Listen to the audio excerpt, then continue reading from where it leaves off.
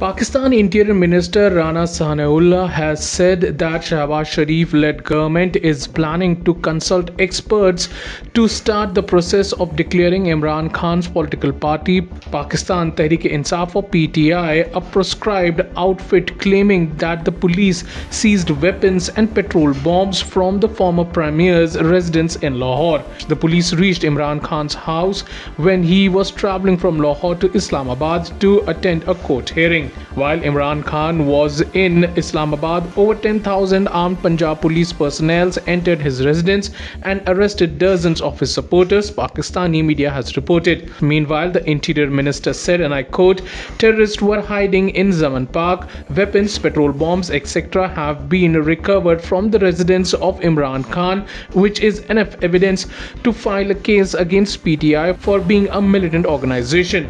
Pakistan's Prime Minister Shehbaz Sharif has said, and I quote, "If anyone had any doubt, Pakistan Tehreek-e-Insaf chairman Imran Niazi's antics in the last few days laid bare his fascist and militant tendencies."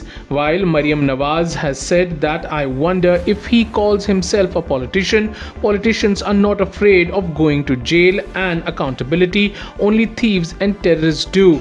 Fear of arrest shows cases against him are genuine.